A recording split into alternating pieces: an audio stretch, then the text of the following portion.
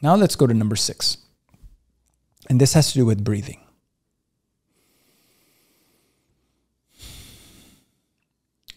So, nasal breathing very slowly is what you need to do. Figure out a way where you can live your life day to day and you are breathing only through your nose, in and out, as slow as possible. Like that. So whether it be you working out, or you sleeping at night, or you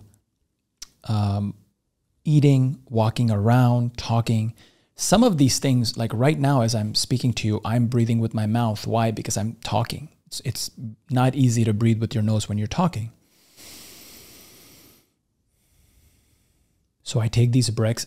So I take these breaks to breathe with my nose.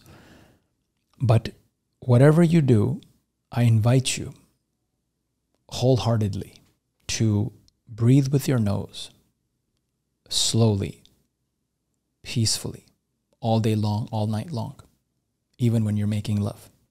Okay? Now, at night, what you can do is take some medical tape and just tape your mouth here, right here, and go to sleep. Especially if you snore, you have sleep apnea, some problems, and you're a mouth breather, simply do this with the tape, and you won't be able to, it'll be very hard for your mouth to open while you're sleeping at night.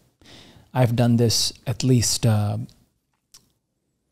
don't know, 35, 40 times I've done it.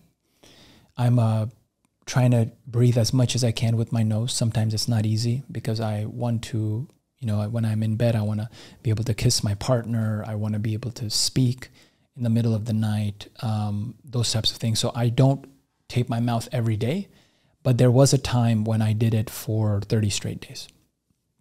It's like a 30-day mouth taping challenge.